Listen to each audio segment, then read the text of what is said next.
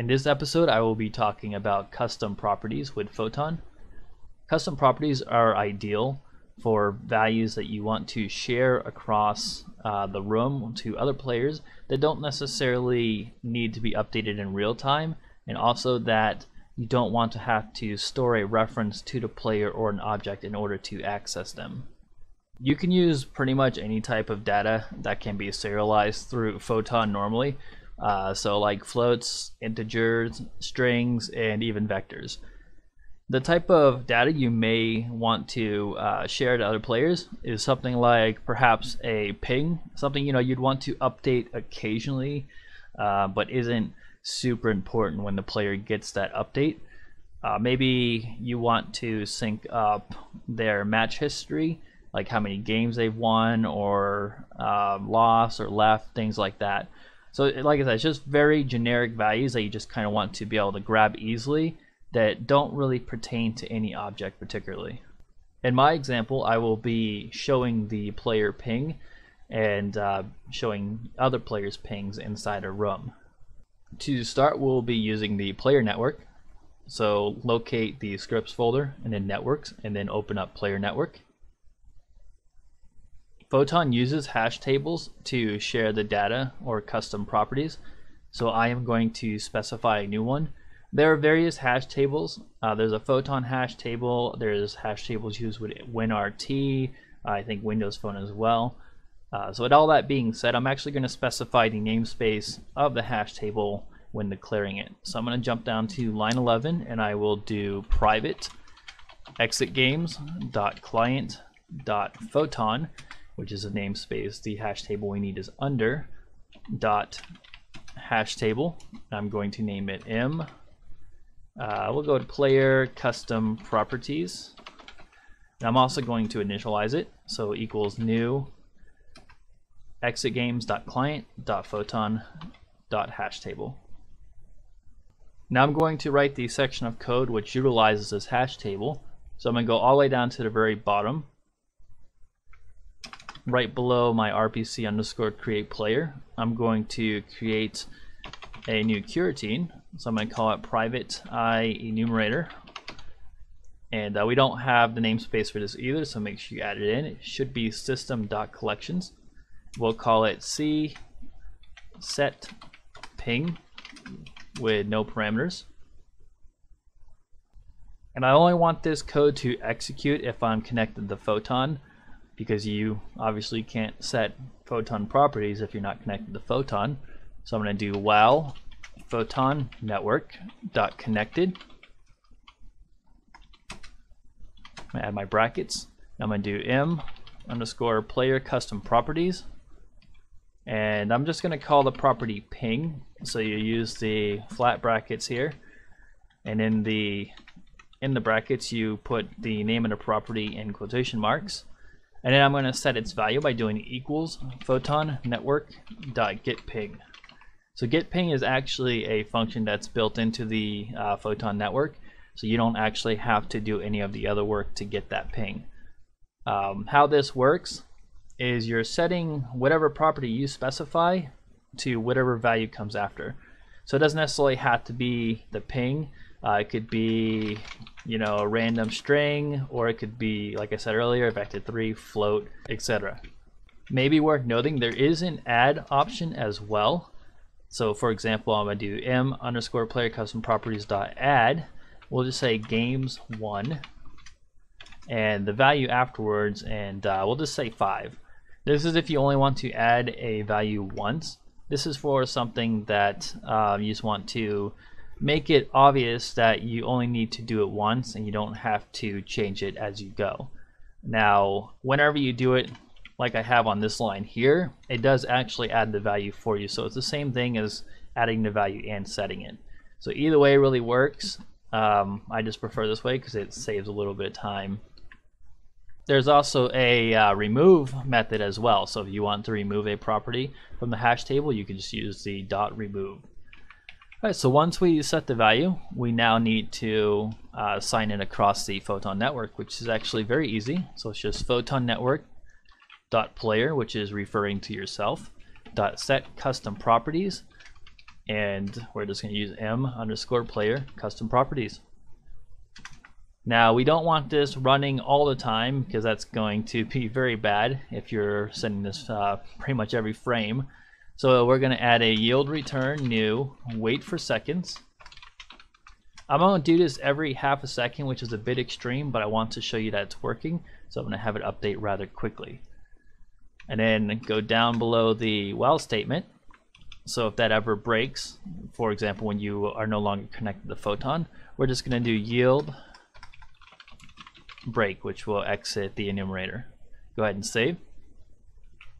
And now I'm going to make one that actually shows our ping to show that it's working. We will move this code over to the player listing eventually, where you can see the player name and so on inside the room. But just to show you that it's working, I'm going to make a very simple enumerator. So again, private enumerator. We'll call it C show ping. And I'm going to actually just copy the code right here, paste it in there. And I'm going to get rid of this line, and I'll do int ping equals. You have to cast whatever you're getting to the data type. So it's a vector2, you cast to a vector2, of course, and this is an integer, so we're casting it to an int. So Photon network player custom properties, and we're going to refer to it by the key, which is ping. And I'm going to now get rid of this line here. And I'm going to do debug.log or print, whatever you want. My ping is plus ping, and I'm going to also display the ping every 0.5 seconds, and just like before, yield break on the bottom. So save. Now we have to start the coroutine here, so that we're actually setting in showing our ping. So I'm going to do private void on connected to master. So whenever, keep in mind this is called whenever Photon connects to the master server. When connected to the master server, Photon, I'm going to do start coroutine C show ping. I'm going to copy the line, paste it right above, and I'm going to do C set ping. Save everything, and let's go back to the editor.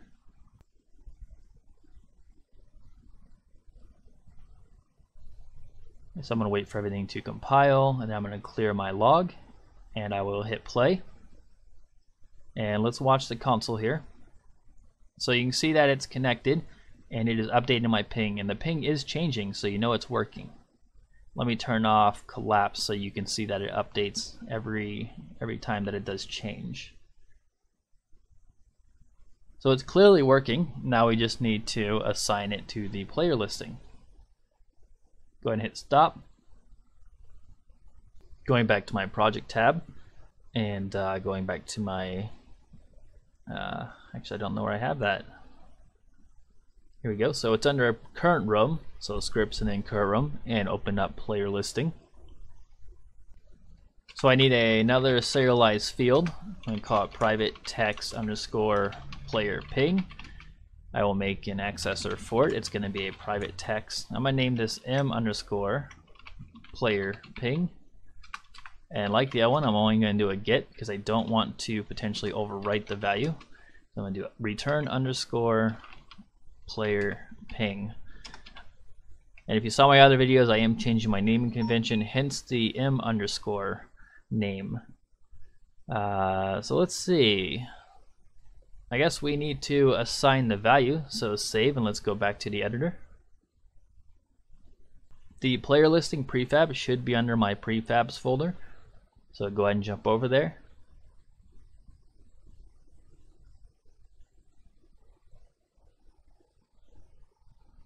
And I'm just going to drop the player listing in the scene anywhere, and I'm going to expand it in a hierarchy. And I'm going to take the player name text object, just duplicate it, rename it to player ping text. I'm going to select the player listing object because that's what has the script on it. And where I have player ping, I'm just going to drop in the new player ping object. And I'm going to change default text to -1 on the player ping text so that we know it's not yet set. So if we see -1, we know the ping hasn't been fetched yet. And then go ahead and hit apply and delete the player listing from your hierarchy. Let's jump back over to Visual Studio, and I'm going to open up Player Network. Now I don't want to call this this coroutine or IEnumerator too many times. Like for example, it's possible that it could still be executing if you disconnect, because let's say you disconnect right after it starts back up again, and then you reconnect real quick within a certain time, it could potentially still be running. So we want to actually make a reference to the coroutine we create, so that way we can stop it and then play it again whenever we connect. So go up to the very top, and on line 14, let's do private coroutine m ping coroutine. And to stop and start it is going to be very similar to what we have. So we're going to go back down to unconnected to master. We don't actually need to call the show ping one anymore, so delete that. And before the start coroutine on set ping, we're just going to do m underscore ping coroutine equals start coroutine set ping. So that'll create a reference to the coroutine that's running, and that way we can access it later, which we're actually going to do a check right above that. So let's make an if statement. If m underscore ping coroutine does not equal null, stop coroutine m underscore ping coroutine. So that way there is no chance of us running it twice. I'm not going to stop the coroutine when we disconnect the Photon, because it will automatically break from it if we're no longer connected, so I don't really care about that. Go ahead and save changes. I think I'm also going to change the interval from half a second, because like I said earlier, that's kind of quick. I'm going to set the ping only every 5 seconds, so change that from 0.5 to just 5. Now we're not going to be using this one anymore inside the player network, but we will actually use it so we don't have to rework our code. So select the C underscore show ping, cut, go to player listing. Let's just drop a few lines below apply Photon player, paste it in there. You're going to get the error again because it's missing the namespace, so make sure you add system.collections. And instead of doing a debug log, we're just going to do m underscore player ping dot text equals ping. And it says you can't convert it into a string, so I have to actually do dot to string. And we're gonna run this coroutine, we'll say I will do every second. It's not actually hitting the network too frequently, and it's not really burdening, so 1 second will be fine. So save everything, and let's jump back to the editor. So one thing I did forget to do was actually line up the text we just put on the player listing, so we're going to have to do that. So select your player listing prefab, drop it into the player layout group under current room. You won't be able to see it because the lobby is over it currently, so select lobby and temporarily disable it. Then let's go back to the player listing prefab, expand it, and I'm going to change the alignment on the player name text from the center and move it over to the left. I'm probably going to change the anchor from stretch as well, and let's just do right here to the middle left, and then I will move it over ever so slightly by moving the handle here. And for the player ping, I'm going to do the same thing, except I'm going to set it over to the right. I'm going to change the anchor from stretch to the middle right, and I would just move it over left a little bit. And once that's done, go ahead and hit apply. delete the player listing from your hierarchy and make sure you re-enable lobby. Save your scene. Actually, I'm being all kinds of forgetful today. Let's go back to Visual Studio. Should still be under player listing. We forgot to start the curatein here. So under apply Photon player, which if you remember is called whenever the object is added to the list, we're just going to do start curatein C underscore show ping. And I'm not going to worry about assigning a reference to the curatein because if you get disconnected, it should destroy your room, and thus the object will disappear anyway. So save. Let's go back to the editor, give it a shot by hitting play. Going to make a random room. Okay, so it looks like my ping is indeed updating, so that seems to be working just fine. I guess now we need to make sure it works across multiple clients. Actually, before we do that, I forgot yet another thing.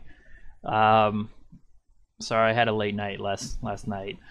So we don't actually want to show our own ping. We want to show the ping of the player on this player listing. So that's a pretty easy change. We're just going to remove the Photon network.player, which refers to ourselves, and replace it with Photon player, which is the reference we have right up here. Once you do that, go ahead and save. Let's go back to the editor. I'm going to perform a build. So I'm going to do build and run.